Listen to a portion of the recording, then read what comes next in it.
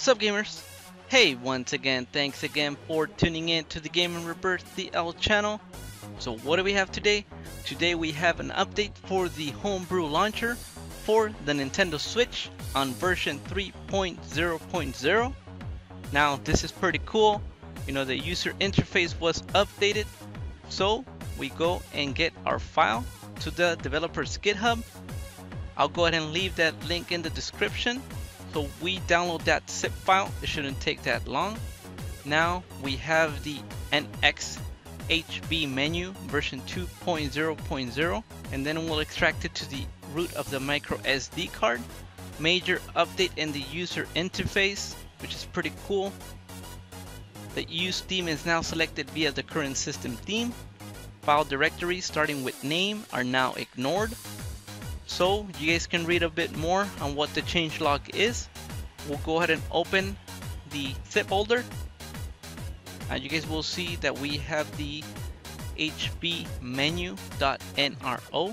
Now we turn off our switch and we plug in our micro SD card to the PC. You guys will see that I have the old hbmenu.nro.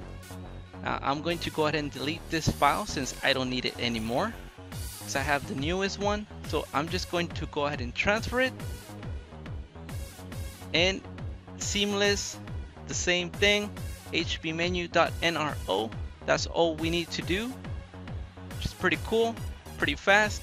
Okay, so now we're going to remove the micro SD card from the PC and put it in our Nintendo Switch. I just wanted to show you guys that under album I don't have anything yet, because I need to run the Homebrew launcher. Okay, so just remember, system, this is current version 3.0.0. So we go to the internet settings. Remember to set up your network, your connection. So mine is the 5G. So I launch it, I go to change settings, and then I'm going to go to DNS settings as manual. Primary DNS 104.236.106.125, and we save. We select OK, and then we connect to this network. So we're going to get kind of like an error message. We select next. Alright. So now we will see the Homebrew launcher. Since we already installed it, we just select run. Now if you don't know how to install it, you can check up there, or you can wait for the end of the video. You will see the video how to install the Homebrew launcher, which is pretty cool. Now this took a little bit longer to load. You guys will see that it keeps on working. It took me like maybe 40 seconds. So finally we got the pop-up. We select OK.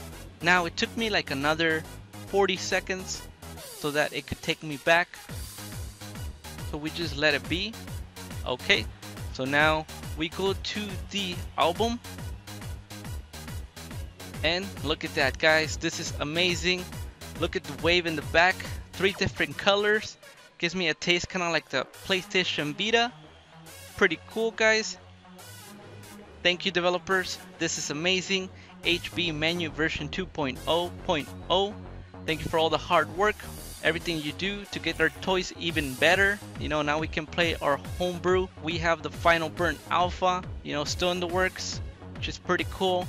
I'll go ahead and make another video on how to install this and some details in regards to the final burn alpha. So guys, if this helped, remember to hit like, subscribe, comment, share with your friends.